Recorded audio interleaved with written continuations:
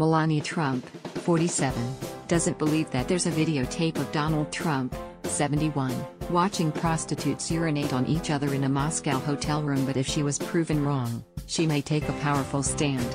Melania is choosing to believe Donald when he says talk about the alleged P-tape is just an attempt to politically smear him, and that there is no such thing in existence, a source close to Melania exclusively told Hollywood Life. When it comes to her marriage, Melania likes to always take the course of least resistance, which is to accept Donald's version of events. But, if a smoking gun were to emerge, then it would be all bets off.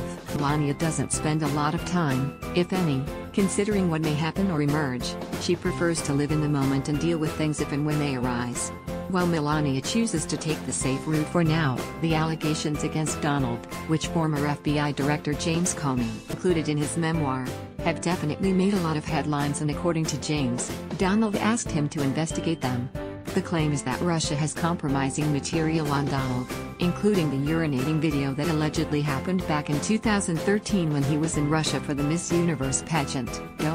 He has repeatedly denied the claims, and although there's been no evidence of it as of yet, some of his opponents like to think otherwise. Unless evidence does show up, it looks like Melania plans to stand by her man's side, as she's continued to do despite the scandals in the past year. Many wondered if the First Lady would leave the Donald after the Stormy Daniels affair allegations came out, but she's still with him.